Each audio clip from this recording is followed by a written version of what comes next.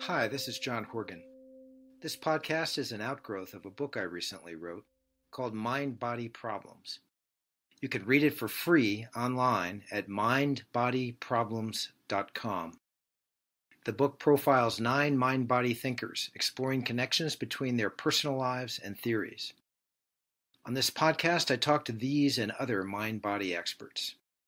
Today, my guest is economist Deirdre McCloskey, a woman who used to be a man. If you want to respond to our conversation or to my book, email me at jhorgan@highlands.com. And remember, you can find my book for free at mindbodyproblems.com. I hope you enjoy the conversation. Hi, this is John Horgan. Is that Deirdre McCloskey? Yes, it is, John. How are you? I'm great, Deirdre. I'm thrilled that you're here with me today.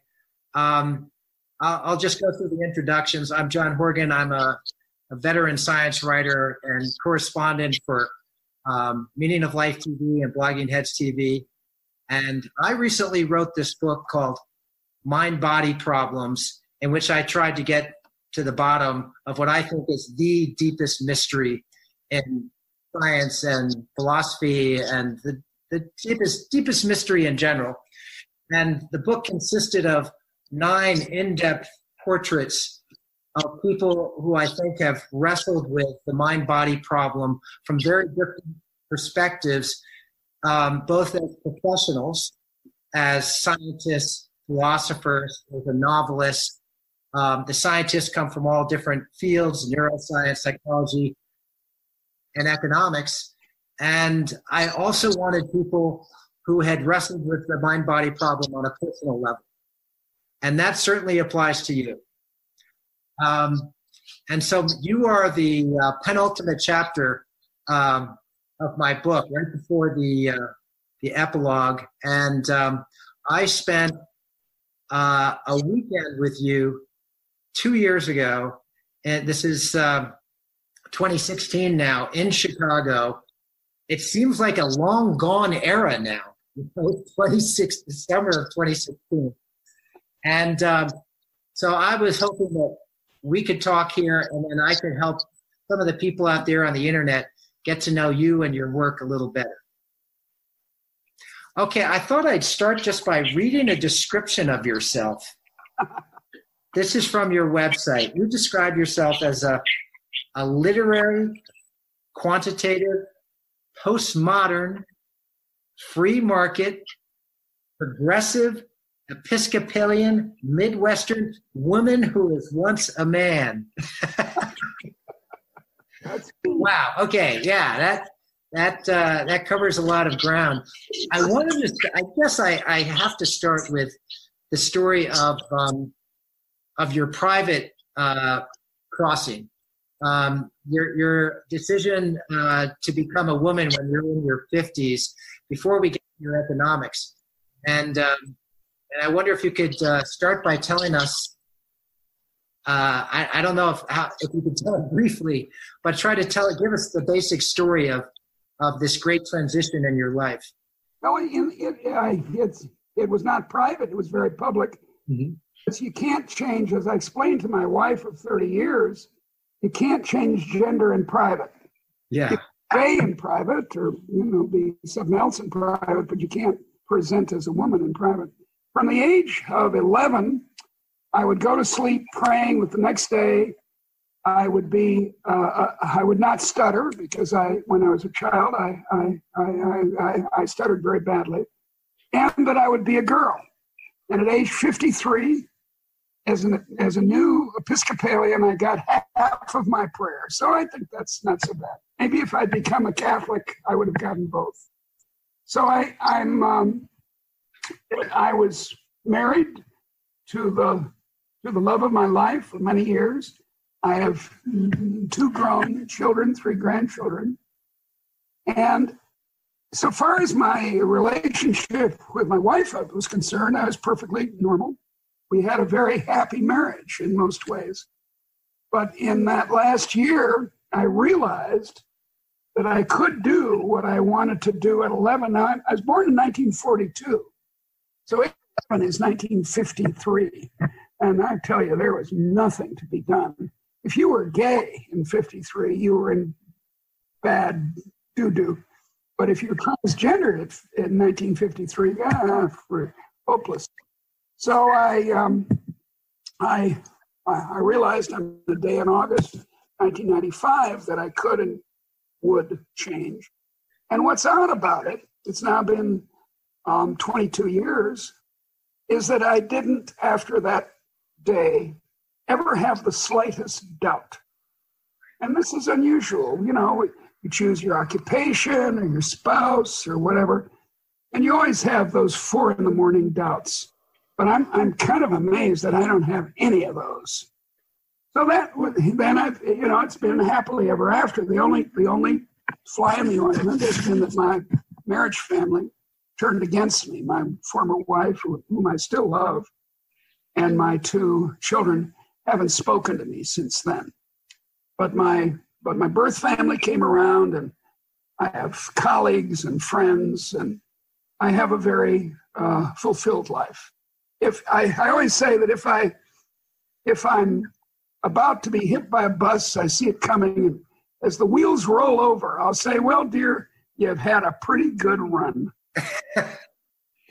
Yeah, that's one of the things that you could have added optimist, or I don't know, somebody with a happy outlook on life to that list of descriptions of yourself. I think so too. I am an optimist. My sister, whom I love very much, is a pessimist. We argue about, not argue, we amusingly debate who is the youngest daughter of my mother. She's 11 years chronologically younger than I am, but I haven't been a woman very long, for 22 years. So who's the youngest? So your crossing wasn't easy, and you just mentioned your sister. Yeah. And, I know that she was really opposed to it. She thought it was crazy. Can you tell us a little bit about? Yeah, she's a psychologist, an academic psychologist with a PhD in psychology. And she thought that I had gone nuts.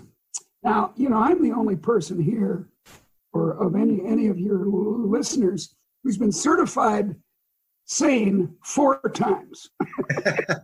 But as far as I'm concerned, all the people I meet are complete loonies, and I'm the only sane one. But she chased me around for a while, about 6 months, to stop me from doing it, on the grounds that it was not, I don't know how she would describe it now, a sincere wish that it's because I was crazy.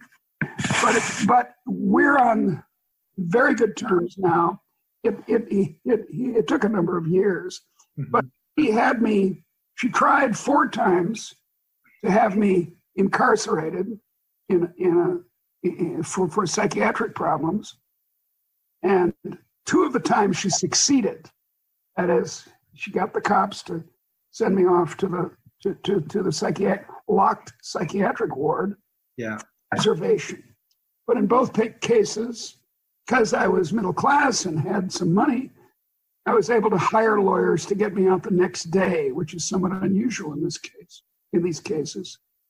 So, it made my book called Crossing, published in 1999, more interesting. Because if all that happened is I decided to cross, I did it, I'm fine, would have been a really boring book. Right. All of the book is made really tense because Laura, my beloved sister, is chasing me around with psychiatrists in tow. It worked out okay, but it was an experience that every middle class person ought to have. Being jailed.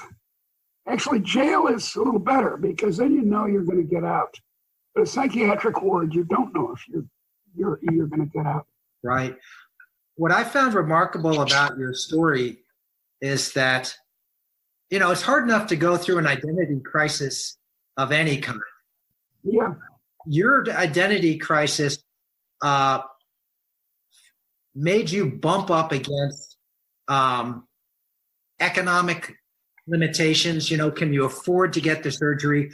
The limits of medicine. Are the doctors, are the surgeons capable of performing this surgery safely? My voice. One of the best vocal surgeons in the United States, a doctor in Philadelphia, assured me that he could modify my vocal cords. Mm-hmm. Had a female voice, and surgeons have to be confident. Yes. They have to do it if they have to do it, they have to do it immediately. But he was wrong. He was unable to do it. So I have the voice I have. My explanation is that I drank a quart of whiskey and smoked 40 cigarettes every day for 50 years, and this is the voice you get. You mentioned or don't change gender. I just wanted to say, I meant to say it before and I forgot, so I'll say it right now. Your memoir, Crossing, is one of the most surprising, fascinating, wonderfully written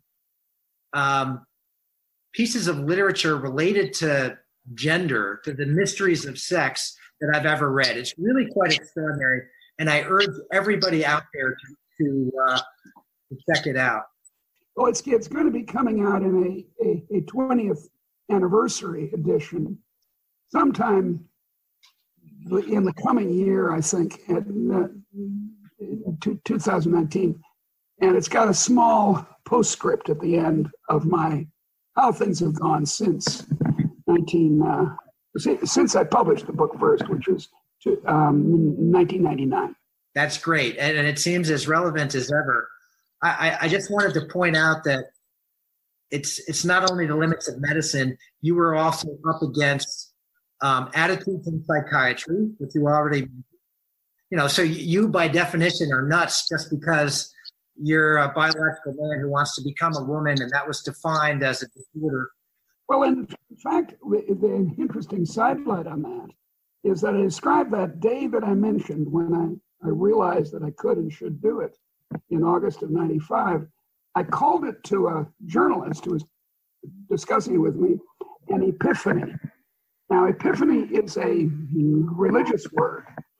It turned out that in the psychiatry of that time, and I think it's probably still true, religious experiences are considered evidence of insanity too. So I had it both ways. The psychiatrist didn't at the time really understand transsexuality, so-called, at all. And then added to that was this unfortunate use of a religious metaphor. A couple of years later, I became a Christian. I became an Episcopalian. So there's a connection between the two, but it's not that I was seeing Jesus in a tree or something like that. Well, and here's another dimension of your transition is political. You know, there's the politics of gender, which are very much in the news lately, and the politics of being transgender. Did you think of yourself as a pioneer, as somebody who's sort of finding a path that others can more easily follow after you? Not too much, because there had been much more courageous pioneers. Lynn Conway and Jan Morris, they had done it back in the 70s. Right. I was in the 90s. Now, it was unusual then. It wasn't. I mean, my God, in the last 5 years, it's become, it's become sort of boring. You admit to someone that you're transgendered, and they say, "Oh, gee, yeah, that's great. How about the Hawks? They can't anymore. How about the Sox?" And so I didn't feel like a pioneer, but in a way I was, because I was an academic, and it hadn't been usual for actually, academic life's a good place to do it. So is the theater and entertainment. Cher's son, for example, is an example of this, going the other way. Yeah. Very interestingly, what I've learned in the last 5 years is that it's about equal, female to male and male to female. Worldwide.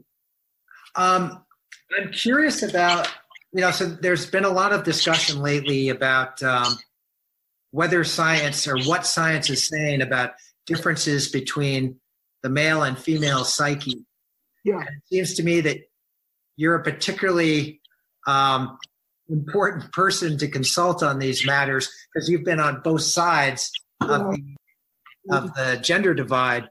I just wonder what your thoughts are. Do you think that there is kind of a female psyche and a male psyche, and that this should play out in I don't know, the kinds of jobs that we have, for example, in various ways? Well, I'm a first wave feminist.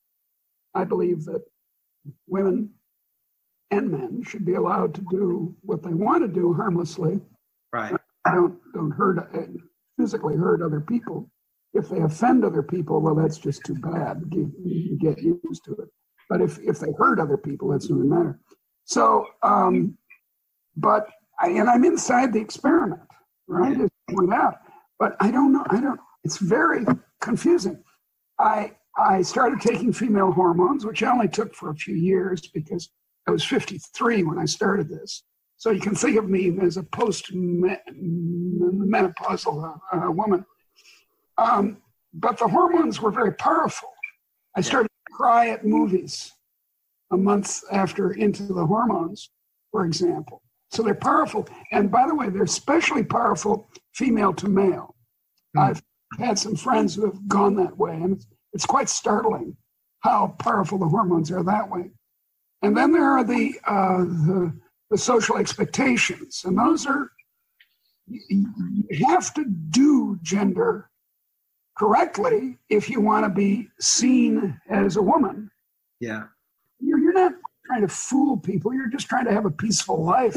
So when you walk down the street, people don't say, oh, there's a man in a dress. These are my cheekbones. I paid for them. I bought it. So your face gets checked a lot. And then your general demeanor, your in conversation and in walking and so forth, you have to kind of work on that. So there's kind of an acting job, but then this is kind of the kind of thing that the born girls learn from the beginning. But then there's also, as you're suggesting, a deep internal feeling.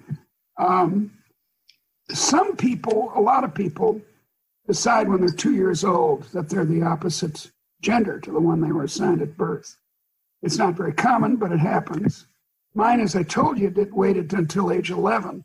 But as a boy, I was a somewhat gentle boy. I wasn't effeminate, but I was gentle and sweet in a social way. So, I'm inside the experiment and I can't tell. I can't tell how much it's genes, how much it's social expectations, how much, I don't know. But I was going to say, you played contact sports. You were on your football team, I think, in high school and. I was the captain of my I have to admit, my very small boys' school. It had a very small football team. Right. I was the captain. And you said that also, as a young economist, you were quite aggressive, right? I was at the University of Chicago for 12 years. It's where I taught my first job. And you have to be really tough at Chicago, especially in those days, or you don't get a word in edgewise. So I was tough and, I'd take down people and act like academic life was sort of a hockey game. And I've become, who knows? Is it because I grew up, because I'm older, or because I changed gender? But in any case, I'm more easy going now. But, you know, if you provoke me, I'm pretty tough. And this would be true of my mother. She's the same way. She's fairly tough. And I know some other economists. I'm thinking of someone named Barbara Bergman, who's about 10 years older than me and went to Harvard as I did for graduate school. And 10 years earlier, I went to graduate school in the mid-'60s, she in the early 50s. And as a woman, with her aggressiveness in the early 50s, no one liked it. The professors didn't like it. Whereas as a guy in the mid-'60s, I was aggressive. They said, "Oh, Donald," that was my name. "Oh, Donald, you're great. Oh, boy, wonderful." And, you know, that's changing in the world, thank God. Another thing I wanted to ask you about that we talked about a little in Chicago was that there are some feminists who are not so friendly, who have been critical of transsexuals, of men who have become women.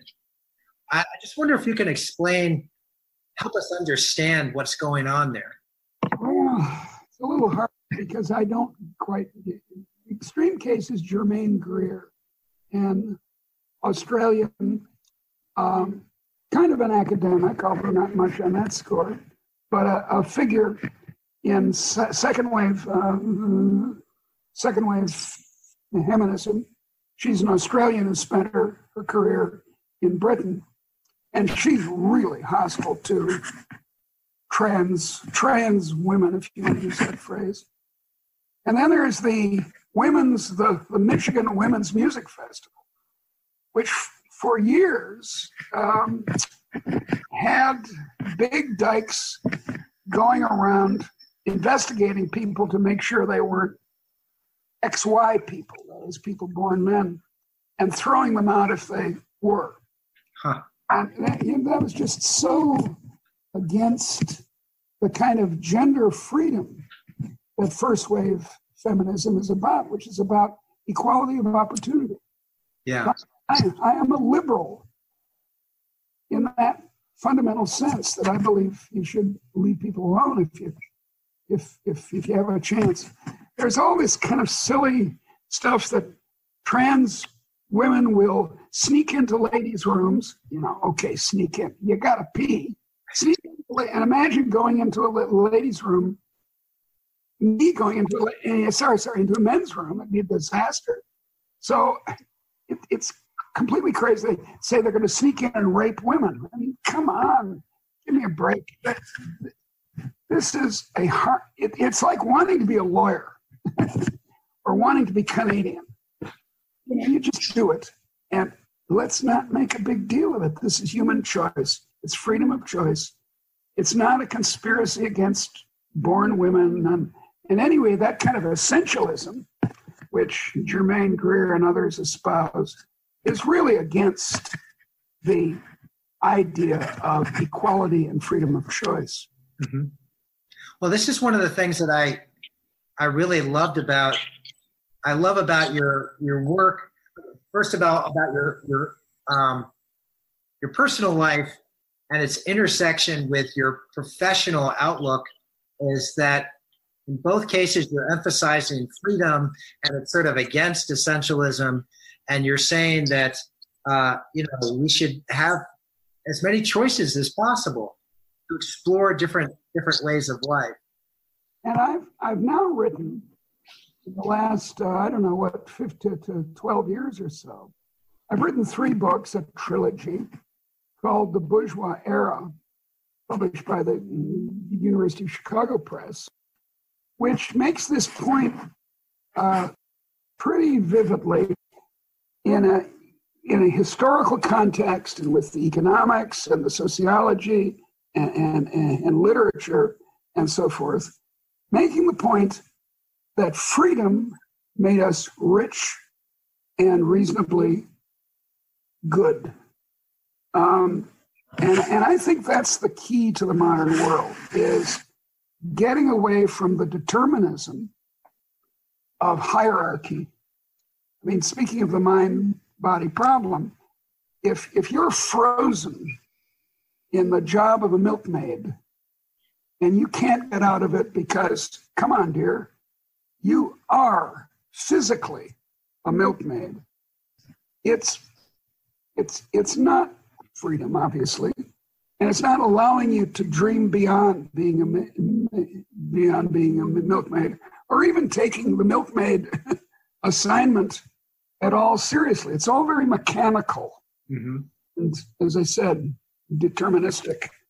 And that started to break down in the 1700s. And famously, the slave owner said, all men are created equal.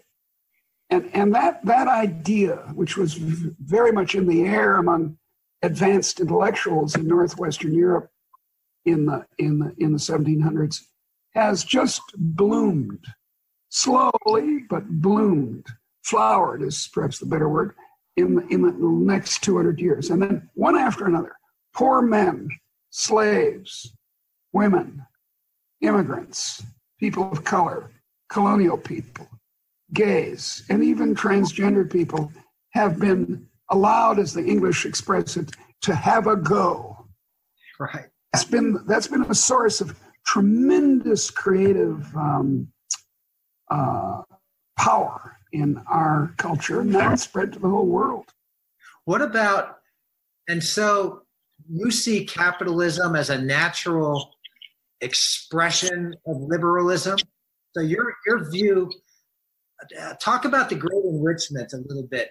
As I understand it, you see it as something that is emerging out of liberalism, but then is also very closely tied to capitalism. Yeah, but I don't like the word capitalism. I think it's a very misleading word because it suggests to everyone, even the blessed Adam Smith and to Karl Marx and to modern economists, that the key to becoming rich is piling up capital. Right. Brick on brick or bachelor's degree on bachelor's degree. And that's not true, because what you need, of course you need the bricks and the bachelor's degree, but what you really need is a bunch of new ideas. So it's in the context of mind, speaking of mind and body, it's in the realm of mind that the great enrichment took place. All the amazing number of innovations, mechanical, biological, but then also institutional, that we've had in the last couple of centuries. It's just amazing. And it's made us very rich, and it bids fair to make the entire world rich. Now China and India are following, and lots of other countries. And as the great Hans Rosling, Swedish professor of public health, has pointed out forcefully, things are really getting better worldwide. There are very few exceptions to this. So, but it was indeed this matter of freedom, this matter of letting people have a go that, in the root sense, inspirited people. Oh boy, I can come as my Irish and Norwegian ancestors came to the New World and have a farm and invent this, that, and the other thing, start a business, start a hairdressing salon or something. And all that made for this tremendous explosion of innovation. When did you arrive at that view? Slowly. I mean, I'm a slow thinker. I'm not very fast at all. In the 90s, I would have said that my purpose of this book that I was planning to do was to defend, capitalism. But in the 2000s, as I worked on the first book, which was about the ethics of business, called The Bourgeois Virtues, I realized that I was approaching, or I was seeing an answer to the question that the blessed Adam Smith asked: what was the nature and causes of the wealth of nations? And I saw that this liberalism, this new attitude towards the middle class, towards innovators in particular, and entrepreneurs, was the real gasoline, the real fuel of our enrichment. And that's what the next two books in the trilogy seek to prove, or prove to be false, but I think it is true. So it changed around. And then I also realized, I think around 2005, that something I had studied much earlier, namely rhetoric, persuasion, how people change their minds in science, for example, economics or mathematics, what that has to do with all this. And I saw that it was words, it was products of our minds, of our highly verbally constructed human minds that changed in the 1700s. And when it happens, it makes for great innovation. Mm-hmm. So your focus on rhetoric, yeah, and words, is this why you call yourself a postmodernist? Yes. Are you saying that our knowledge is always sort of constructed rather than discovered, especially in the social side? That's what I think of it as a sort of essence of postmodernism. Also in the physical and biological sciences. There are facts of the world. I'm not denying that. There are facts of the social world, too. Mm-hmm. The questions we ask of them are human questions. The great Niels Bohr, the Danish physicist, 1920s, 30s, and 40s, said once, physics is not about the world. It's about what we humans can say about the world. Yeah. And that doesn't make it arbitrary and say whatever you want, up is down. No. But it does say that the questions we ask about the economy or literature or philosophy or physics, chemistry, biology, geology, those ways, it's our human interests, so to speak, our curiosities, and the particular pattern of our curiosities. As you know, in physics, especially engineering, the assumption is, the deep faith is, that the world is mathematically structured. Mm-hmm. And that's what they say all the time. And it proved to be a very good idea of Galileo and Newton especially. But it's a way of asking questions. By contrast, Darwin, and in particular, evolution, is not the same kind of question asking. It's asking, what's the story? Yeah. The physicists are asking, what's the metaphor, the analogy, in particular, the mathematical metaphor. So there's a deep sense in which, and again, it's not touchy-feely. It's serious science. Here's one way of expressing that brings the politics and the science close together.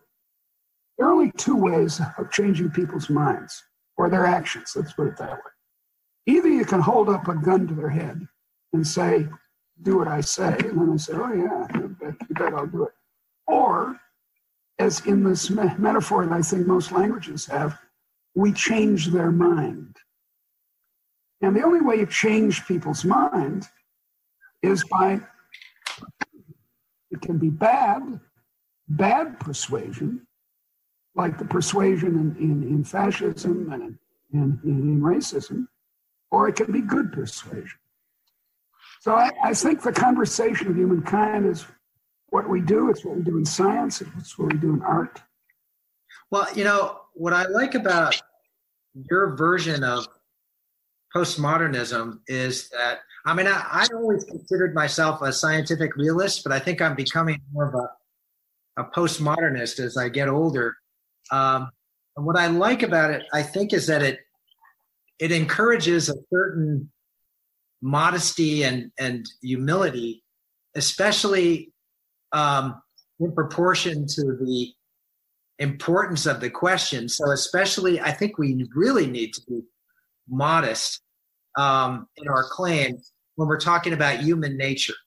I agree. When we're talking about what we are and about how we should live our lives, and what constitutes a good life, and all these really deep questions that go back thousands of years. Yeah. And this is, I find that view of yours, and tell me if I'm overreaching here, quite compatible with the view that I'm trying to present in my book, which was that we should just give up the idea that there is a single universal answer to the question of what we really are, of what it means to be human, and realize that all we have is all these stories. Some stories are better than others, but the multiplicity of stories is a wonderful thing. Of course it is. And it's not unscientific in the sense that it's not that it's not serious. Not just myths, but the stories we tell about each other psychologically and so on are crucial to our lives and are not and have a big impact. I just heard a speech by Jonathan Haidt, the social psychologist at NYU, and John is into a kind of therapy. I forget the jargon for it, where what you do is you watch the little stories you're telling yourself and try to correct. Try to get better stories. So if you have a story of I always fail, I never do anything right, he says that's not going to be good for you. That's going to make you very unhappy and incompetent if you keep saying, oh, I'm incompetent, I can't do anything. No, watch yourself telling it, that story, and check it for reality. Now there's a possibility that you are incompetent. A realist position is to say, well, I'm not too competent at tennis. Maybe I'm not, don't worry about it. Or I am pretty good at tennis. And so it's a sort of, as Freud said, it's the reality principle, but it's not, but as you said, the problem with fierce scientific or social scientific realism, it applies to literature too, the study of it, is that the person saying that I'm a realist has this pose of, I'm bringing news from reality and you people ought to shut up. Right. It's just kind of dumb. It's almost immature. Yeah. Someone like Einstein, all his life had this curiosity and this modesty, this humility before the facts. As Newton famously said, I am merely a child walking by the seashore, picking up an occasional pebble of knowledge. And I'd like to see more scientists like that. My hero in physics is Feynman, Richard Feynman, who had very much this attitude. So I want to go back to capitalism. So what worries you about capitalism? First of all, let me ask you about Marx. What's your relationship with Marx? Well, he was the hero of my youth. Huh. I was a Marxist. The old joke is, if you're not a Marxist by age 16, you have no heart. If you're still a Marxist when you're 26, you have no brain. And I just made it in both cases. No, I think that Marx was the greatest social scientist of the 1800s without compare. And I say that to my right-wing friends, and they get angry. And then I turn and say to my left-wing friends, of whom I've met, I say, and he was wrong about almost everything. And they get angry. That's why I have no friends. No, I think Marx was a great thinker, but mistaken in all kinds of grounds. And although, he had an admiration for what we're agreeing for the moment to call capitalism, I would rather call it innovism. Okay. Heart is, but we can call it whichever you want. But he understood the power of innovism more than, say, John Stuart Mill, a contemporary of his, who was a great economist. But he thought it was doomed.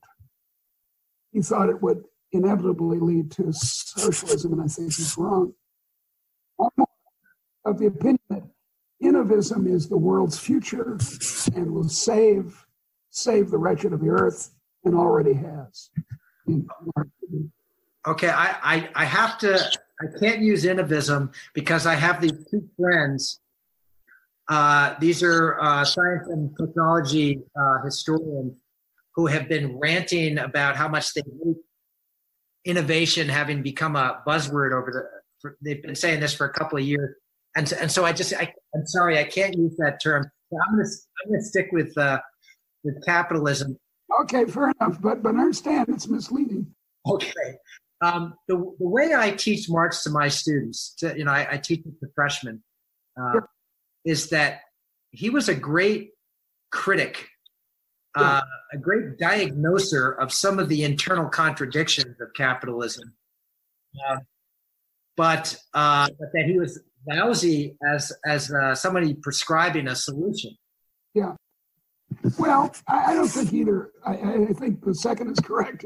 I think the first is wrong. I don't think his diagnosis was correct. In fact, a great Marxist economist, Joan Robinson at Cambridge University, once said she was a Marxist. She thought Marx was a great, and followed Marx in a lot of ways. She said, look, Marx says correctly that there's a tremendous amount of innovation going on because of this so-called capitalism. And then he also says the poor will become immiserized, the workers, and the rate of profit for the capitalists will fall. So both of them will be screwed. Now, wait a second. You can't have all three of those. Right. If you've got innovation, it's got to go somewhere. The reward for it doesn't go to Mars. It's got to go to some person, either a worker or a capitalist. And in the event, what actually happened in capitalism is that the rewards massively went to the working class. See, it's crucial to remember or to understand this great enrichment, to understand how big it was. Mm-hmm. You don't get the science right. And here's how big it was. A factor of 30 in real income per head from 1800 to now. Factor of 30. Yeah. That's doubling. That's not just 100%, which had happened before in human history from time to time, and then people would kind of slump back into $2 or $3 a day. It's $130 a day. It's a tremendous increase, completely unprecedented. It's 3,000%, not 100%. And so the worries like Thomas Piketty, the French economist who worries about inequality, seem to be kind of silly beside this enormous improvement of the welfare of the poorest people among us. They have roofs over their head and ample food and access to medical care that were inconceivable in 1800. But will you grant that they are still poor, insufficient? Absolutely. I'm not saying that there's nothing to be done to help the poor, although the kind of things I want to say, I think the things that help the poor most is freedom. I look at the west side of Chicago, which is a free fire zone, and one thing you could do, the first thing you could do, is to stop the war on drugs tomorrow, and the free fire part of it would disappear. The second thing you could do is declare the west side of Chicago an enterprise zone, such as they've used in China and lots of other places around the world, to let people do stuff, hire people voluntarily, no slaves, to work at the wage that they agree on. And the west side of Chicago would become again, as it was 80 years ago, a hive of industrial activity. Now it's I mean, there are whole blocks where there are no houses. It's a disaster. So, yeah, I want to help the poor. That's my whole purpose in life. That's why I got into economics. So I've met some, I don't know, libertarian, or I don't know the correct term. Here's the correct term, John. Real liberal. Liberal in the 19th century sense. And that's what I am. I'm not, I don't like the word libertarian because it's associated with people who say, oh, screw the poor. Right. Are losers. And that is absolutely not I call myself a Christian liberal, or if you want, a Christian libertarian. I acknowledge an obligation to the poor. And not just only if I pay them to clean my toilets or something. I want them to prosper. Right. If my people were poor, yours were poor. Both of our people are from Ireland. And, come on. Ireland, by the way, is a good example of this. Ireland, when I first saw it in 1967, was a third world country. Mm-hmm. And now income per head in Ireland is equal or higher to what it is in the United States. It's amazing. I actually saw Ireland in 1967 as well. When I was just a kid, I was 14 years old. Yeah. And I went back in the mid 90s, and I was amazed at it was like a completely different country. It's incredible. So what are you worried about now? Well, let me just go through some of the big ones. Let's start with climate change. Obviously, yeah. What should we do? I'm concerned about global warming in particular, but I want us to handle it sensibly and not get panicked right now. I think it's disgraceful the way the Trump administration has behaved. But on the other hand, I don't want to hand over policy to Al Gore. Because Al, he had an interesting conversation with this person I mentioned, this Hans Rosling from Sweden. And Gore said to Hans, we have to exaggerate in order to change the politics. And Rosling said, no, I'm not willing to do that. I'll tell the truth about global warming, but I won't exaggerate in order to change the politics. And that's kind of my attitude. I want to be sensible about it. So I think we've got to, one thing we've got to do is devise methods and work on it of carbon capture. I think that might be one way to do it. And move to natural gas and away from coal. It's disgraceful to say it again that the Trump administration claims to the miners of West Virginia that coal is going to come back. It's not going to come back. And take another unpopular position I take, which is that we should be doing more with safe nuclear power. It is safe. The French have figured out how to generate electricity safely with nuclear power, and they take care of the waste. We can do the same. A lot of environmentalists agree with you on that. That's a big debate within the environmental movement. It is. Where then? And it's nuclear power. So, people get it all confused. They worry about the bomb. They say, oh, look at Fukushima. Look at all the terrible things that can happen. And they don't realize that other forms of energy cost lives more than these occasional screw-ups in atomic energy. They have the bomb in mind, and that really distorts their thinking. So, since we're talking about the bomb and weapons, some of my pacifist friends think that we will never solve the problem of war and militarism as long as we have capitalism. They see free enterprise as completely tied in with the war machine. I wonder if you can just comment on that. Well, I think it's the opposite. I think it's clearly the opposite. It was once said, and I don't think it's worked out quite this way, but it's once said, and it's appreciative approximation, that every country that countries that have McDonald's can't go to war with each other. Right. And you can see where that's coming from. You know, this is the old claim in the First World War that the merchants of death caused the war. Well, that's baloney. I mean, they may or may not have made a lot of money from the war, but they didn't cause it. And military-industrial complex that Eisenhower warned us against is the result of big government, of militarism. It's not a result of capitalism. Mm-hmm. A capitalist economy can make just as much selling copies of the Bible as selling, or the Quran, as selling bombs. So that's just a crazy left. You know, I had a debate last summer with Noam Chomsky. Oh, great. Chief theorists of this very, and he's very old, and we were treating him very respectfully, as we should, because he's a major scientist in linguistics. But he's got this kind of view that capitalism causes war, and this is just complete nonsense.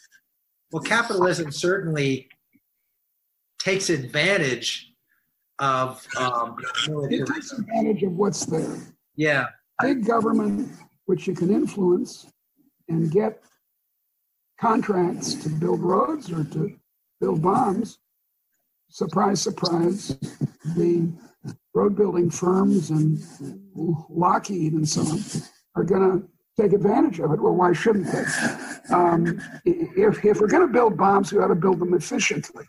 Right. If we're going to build roads, we ought to build them efficiently. So, and capitalism, more or less, if it's real capitalism and not crony capitalism, which is a very different matter, if it's real capitalism, then they're forced to produce their bombs or roads at a cheap price. So I don't think there's anything about capitalism in particular that leads to a military society. In fact, rather the contrary. It's socialism. It's big government that leads to war. I mean, after all, it's not an accident that Hitler's Germany was called National Socialism. It was a combination of the two worst ideas that the intellectuals have had in the last couple of centuries. Nationalism, aggressive, stupid nationalism of the sort that Trump represents, and socialism of the stupid sort that Bernie Sanders represents. You combine those two, and that's Hitler. I know that what you just said is, I can see the comments already on Bogging Heads. I'm sure they're going to be outraged, but they're wrong. How about that? So how optimistic are you? You know, I wrote this book called The End of War, which went nowhere. It's if it was read at all, it was widely dismissed as a very naive hope. I just wonder how confident you are. It's a very good book. I'm telling you, I've read it and it's damn good. Oh, thank you. Oh, no, absolutely. You're correct about it, John. In fact, you and who's the guy at Harvard who does the popular books, the psychologist, he says that things are improving. Yeah. Oh, Steve Pinker. Yeah, Steve Pinker. But then there's this guy Rosling I mentioned, and me, and Jonathan Haidt. Jonathan Haidt's a little bit different. But we all say, contrary to what seems to sell, which is pessimism, if you say that not only is there no end of war, but it's going to get worse, then you'll sell 1 million books. People seem to like to hear that the world is coming to an end. And I wish they had more sense, because in the last 2 centuries, with the exception of maybe the Second World War, it hasn't shown any signs of coming to an end.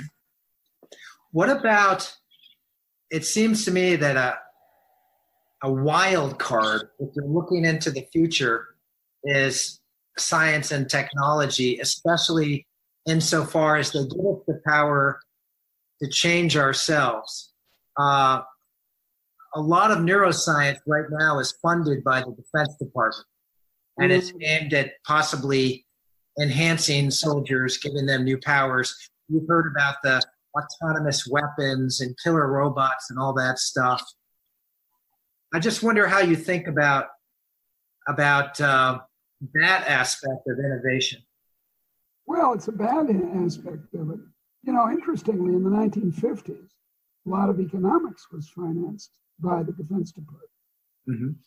Game theory in particular, which was viewed by the Navy, especially, as something that they needed to know to outwit Soviet submarines, that sort of thing, and to control the arms race. You know, I think it's unfortunate when it comes out of the weapons of war, but I'm very optimistic about artificial intelligence and robots and so on. The basic point is, and I think you'll agree with me, all technology since the beginning of time, at least of human time, has been artificial intelligence applied to robots. Let's take the bow and arrow as a simple example. You had spears. You'd throw the spears and they wouldn't go very far and they weren't too accurate.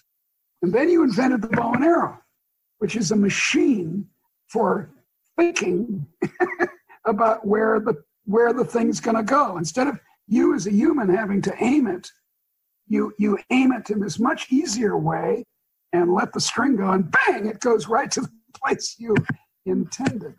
So you get the longbow archers of Agincourt and so forth, or the Mongols shooting compound bows on horseback like Hollywood Indians. Anyway, everything that increases the power of humans is a robot. A show is a robot. A car is a robot.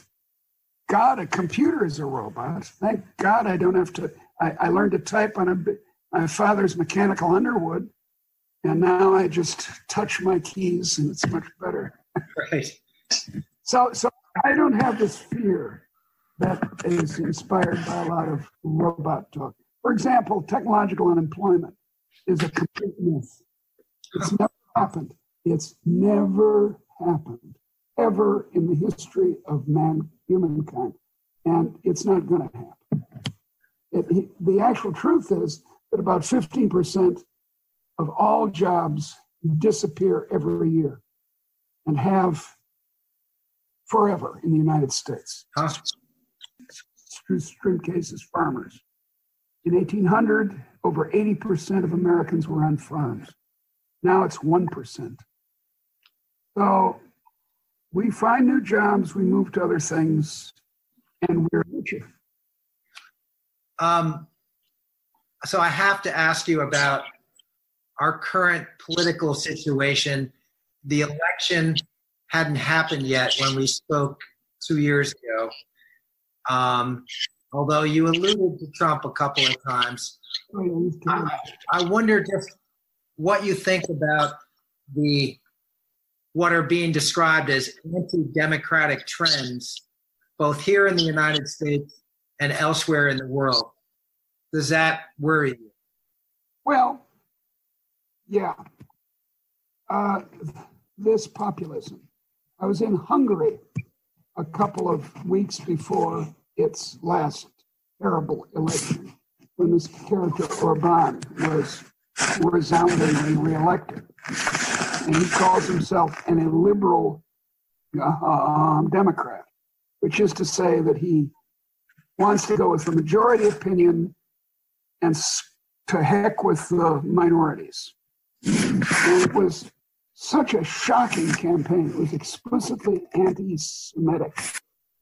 In a country a large country, about 11 million people, with 40,000 Jews attacking the Jews and the Muslims. The Muslim refugees from Syria who wanted to come through Hungary to get to Germany, he demonized them. Oh my, just exactly the way that Trump is right now demonizing this 4,000 or 5,000 caravan coming from Central America. He's going to make a big deal of that, and it's shameful. These people, these poor people, are frightened and starving. And according to our laws, the laws of the United States, we should be treating them as refugees. We've agreed to this law. We've had this law for 50 years as a result of the horrors of the Second World War. And he says, oh no, we're obeying the law. No, they're not. They're violating habeas corpus. They're separating toddlers from their mothers at the border. This is hideous. But I don't think in the long run it's populism that's the danger, although right now it's all over the place. The Philippines, Russia, Turkey, blah, blah, blah. They're all a bunch of fascist populists. But the real problem, in my view, against liberalism is the longer and slower criticism from the right, from conservatives since really the early 19th century, early 1800s, and from the left, from socialism, from the middle of the 1800s on. Those two things are both criticisms of a liberal economy and democracy, and I'm against them. I'm a liberal. I keep putting my hand up there. It looks very big on the screen. Look. Very dramatic. All right. Be careful. We've been talking for almost an hour now, so it's time to wrap it up pretty soon. I wanted to ask you about religion again. I find it fascinating that you are a Christian, and I wonder if you can just say why. This is also something that happened to you pretty late in life, after you decided to become a woman. So why? And if you can describe your faith, also that would be great. The why is probably no more sensible than it is for gender. People say, why did you change to be a woman? Was it for career? Well, coming to the United States at this time is not a career move. Or are you being fashionable? And, omnigender, I don't know. People, they think that changing gender is like buying an automobile. That it's sort of a rational choice. And by the way, buying automobiles is not rational either, even though I'm an economist who's supposed to believe in it. No, the thing about religion, which modern atheists or agnostics don't get, is that it's not about propositions. It's not about believing as many as 6 impossible things before breakfast, as the Red Queen said to Alice. It's not about virgin birth or what the host is doing, whether it's the body of Christ or not. It's about a way of life. It's about a journey. And the kind of conversation that you and I were talking about a while ago, the kind of open conversation that asks these questions about what life means, what we're doing here, are not 2 + 2 = 4 sorts of questions. I think you would agree with that. So a commitment to a religious life, a life of inquiry, a life of asking what's behind it all. It's not a slam bang, oh, I know, it's such and such, and if you say the other, you're wrong. I just don't think that makes much sense. I don't think it's very mature. As you said earlier, a lot of what we think we know in the physical, biological sciences, certainly in the social sciences, is relatively absolute, as a famous economist once said, but it's not absolute. Right. We treat it as that that E equals MC squared and just go with that. But Einstein's attitude was everything's provisional. It's an ongoing conversation. So mine is mine is not Jerry Falwell, baptism. I'm a progressive Episcopalian, and we're the frozen chosen. We believe in picking up the right fork at dinner. Is it consoling to you? No. It's not. No, it's not consoling. That's what my mom thinks. She's an agnostic, bordering on atheist. And her theory of religion is that it's consoling. That if you believe you'll get pie in the sky when you die, right? In the words of the old socialist song, then you're happy. No, religion is actually at least serious. Religion. The religion of an intelligent person, a person who believes in science, tries to have as deep as possible an understanding of society and literature and human culture. It's a challenge, because it's a challenge to live a Christian life, to live a life of love and a life of forgiveness. Let's take as a contrast the current occupants, Donald Trump. A more irreligious person I can't imagine. Mm-hmm.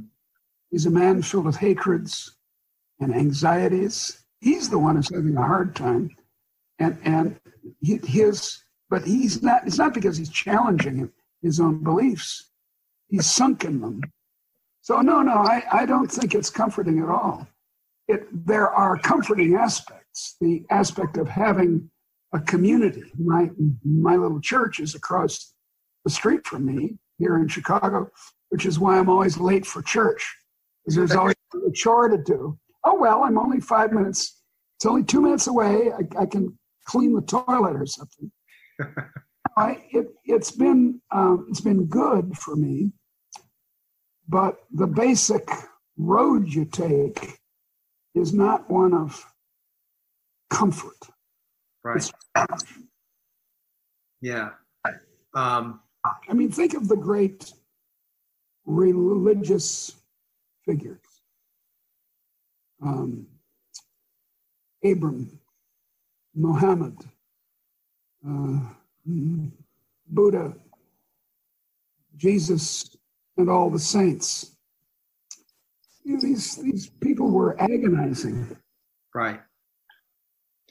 I guess the way I look at religion, I'm an agnostic, and I haven't found any theology that works for me.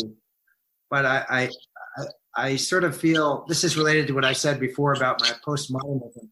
I feel as though we are so ignorant of ourselves. Yeah. That and life is hard. It is. And then you die. Yeah, and then you die, and that we should. I've got my stories that work for me right now, but I might change my mind. And I sort of feel as though I've got to be tolerant of other people and recognize that they've got their personal reason. I think it's absolutely crucial, but don't look down on them because of their personal reasons. Here's a book that I suggest to you and the audience, a book by David Bentley Hart called The Experience of God. Mm-hmm. Now David is a Orthodox theologian. By Orthodox, I mean Eastern Orthodox. I think it's Greek Orthodox. He's not Greek, but anyway, he's a theologian. Mm-hmm. Book is very much along your lines. In some ways, it faces the same kind of questions that you're concerned with in your book. And it's a very deep, the first 50 pages just blow away the so-called new atheists, some of whom I know personally. And it shows that they're kind of silly. But then it goes on to establish the case for the existence of God, the case for connecting it with consciousness, and the case for connecting God and consciousness with joy, as he calls it. It's a deep, wonderful book. Thanks for the recommendation. I'm going to check it out. I'm in this new phase of my life where I'm open to anything. You're very welcome in the Episcopal Church. My girlfriend, who was raised Jewish and is now kind of, I don't know, it's hard to describe her. She's sort of, she's very eclectic, a little bit of tarot, a little bit of astrology. Even though she's, I think, an atheist, she thinks I'm gonna return to Catholicism at some time in the future. You know, it's the faith of our ancestors. Right. Anyway, Deirdre, thank you so much. It's been great talking to you. Enjoyed it, John. And I hope we cross tracks again sometime in the future. I'm sure we will.